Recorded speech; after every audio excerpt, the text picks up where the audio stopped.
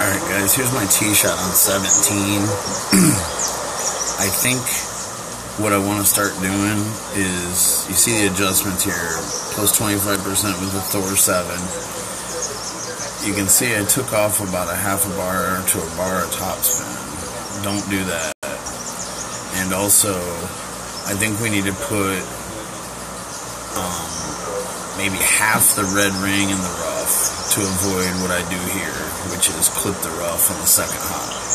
You'll see my red ring is just short of the rough line. I think we need to have half the red ring in the rough line, because you'll notice how much room I have when I land.